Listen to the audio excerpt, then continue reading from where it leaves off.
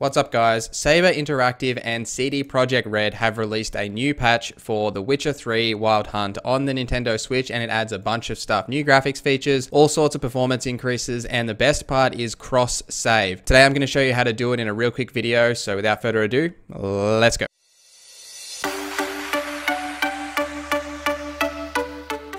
The process is more or less the same for Steam and for GOG. Now, I don't have any Steam save files, but I'm going to show you how to do it anyway. So when you go into your menus, you'll see a new section for cloud saves once you've updated the game. You click on there, there'll be a Steam and a GOG section. You choose whatever platform you're on and you sign in. I'm going to skip the part where I enter my account details because you don't need to see that. But you can see here on my Steam, I don't have any saves, but you can still upload saves to Steam because it connects directly to their cloud saves. It's also the same for GOG. So when you go in here, you go back into cloud saves, go to GOG. I'll do the same thing. I'll skip my account information. The only extra step with GOG is that you have to choose Standard or Game of the Year Edition.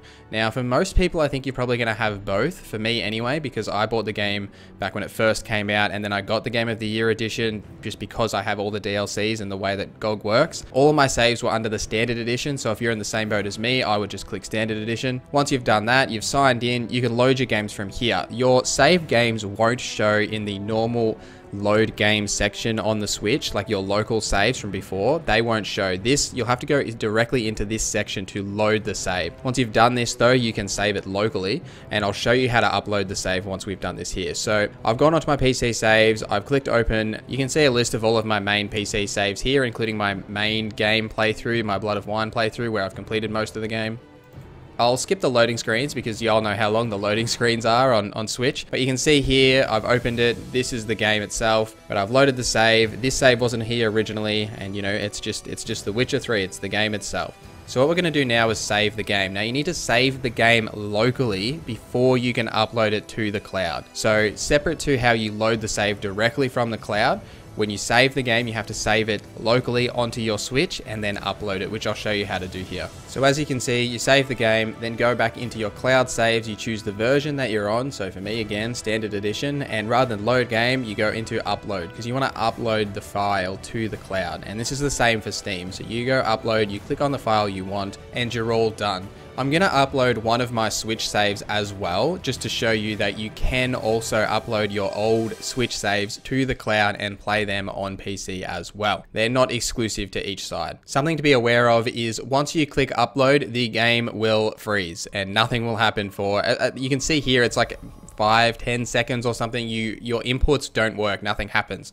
This is when it's uploading. It's kind of cumbersome because it doesn't tell you what it's doing, but once it's done, there is a little pop-up in the corner. There you go. It says save has been uploaded to GOG.com. So it does work. You've just kind of got to wait, and it, you know, it could be better if I would prefer like a loading screen or something to let you know it's actually doing something, but at least it is working, you know. So the next step in this journey is to look at PC. So what I've done here is this is my PC footage. The difference with PC is that all you need to do is make sure you're online, because Steam and GOG both update to the cloud automatically when they're online. So you don't have to go in and log in and update, that kind of thing. All you've got to do is make sure you're online and that your cloud saves have synced. Once that's happened, you just log into the game as you normally would, go into your load game, and there it is. That's my Switch save there that I just made. So you can see there, it's as simple as that. It's the same for both platforms, and away you go.